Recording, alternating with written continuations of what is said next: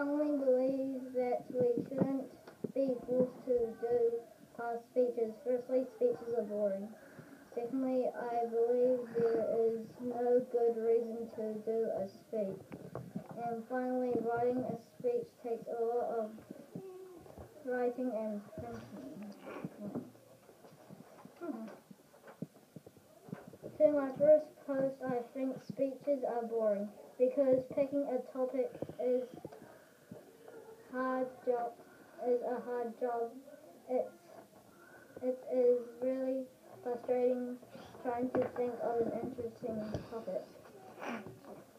Secondly, we already do a lot of writing in our class anyway, but when do wait, but why do we then have to stand up in front of the class and relearn?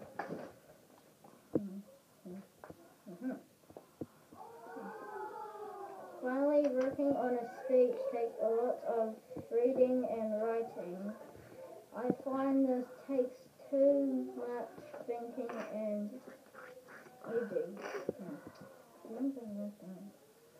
So I hope I have given you a few good reasons why the speech should be banned.